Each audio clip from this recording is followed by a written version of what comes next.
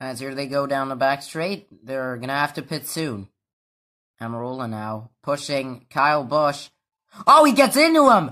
And Almirola upside down! Busch is sliding through the grass. Stenhouse made it out alive. Almirola has stopped. Right there, he is stopped.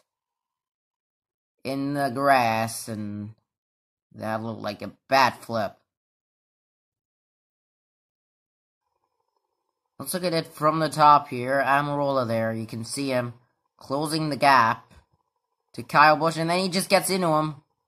Just not straight enough. Everybody plows in. Stenhouse involved. Oh, Almirola flipped again and hit Busch even. That was a terrible incident for Almirola.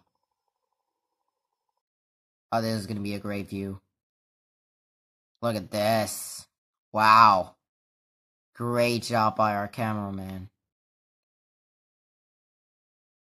Stenhouse. He was the one that got turned into. Look at that. Wow. And Almirola at the back. Stenhouse, with some damage, is going to made it out. Just made it out of there. Harvick looks to have no damage on his car. Oh, and this might be the best view of it. On board, the visor cam. Look at Almirola. Oh, this is going to be bad. Oh, my. Ah. Almirola on top of Ryan Blaney there. Wow. Oh, I forgot we have that either. Or also.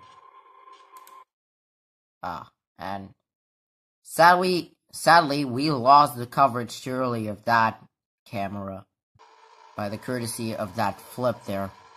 That camera just has been killed. And here it is from Kevin Harvick.